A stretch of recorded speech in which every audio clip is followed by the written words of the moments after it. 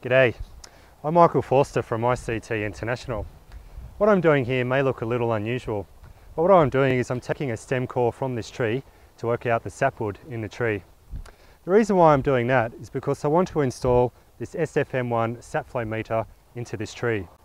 This particular instrument measures the sap flow on the tree. But before I start to measure sap flow, I need to know what it is.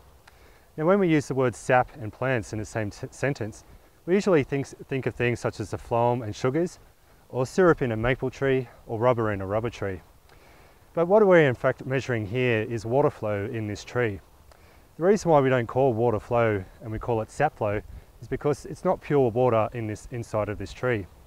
The water inside of this tree has other things in it, such as minerals and nutrients, including nitrogen and phosphorus. So therefore we call it sap rather than water. But essentially, when we're measuring sap flow, what we are measuring is water flow or water movement inside of a tree. Okay, so I'm just removing my stem core from the tree now, and I'm going to put some colour dye onto it. So what this dye is doing is going to change colours on the sapwood and the heartwood.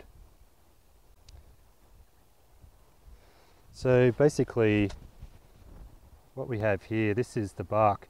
There's a small region here which is the phloem. You see this light coloured orange part here, that is our sapwood, and this reddish colour here, that is our heartwood. So sap flow occurs in the sapwood of all trees.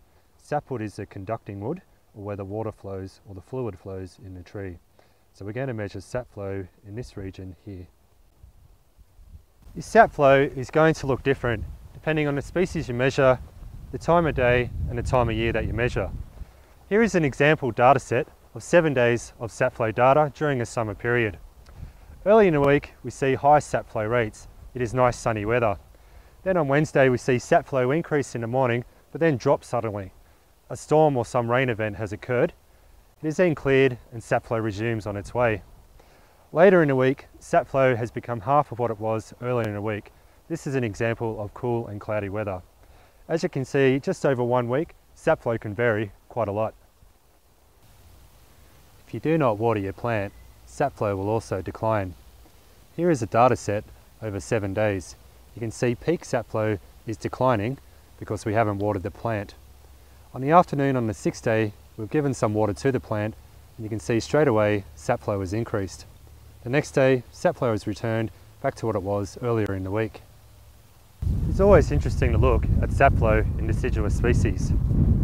These trees here are going to undergo bud bursts in a few weeks' time, and their sap flow will look something like this. So at the moment it is 0, and as the leaves come out, sap flow will increase and then take off.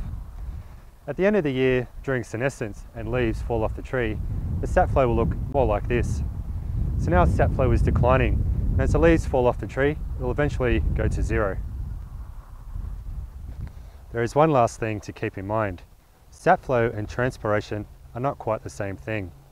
Transpiration is water going out of the leaves in a plant. Sap flow occurs in the stem, the roots or branches of a plant. It's always important never to get the two confused. So my SFM1 sap flow meter is now installed, measuring sap flow on this tree. For more information and some interesting case studies, go to ictinternational.com.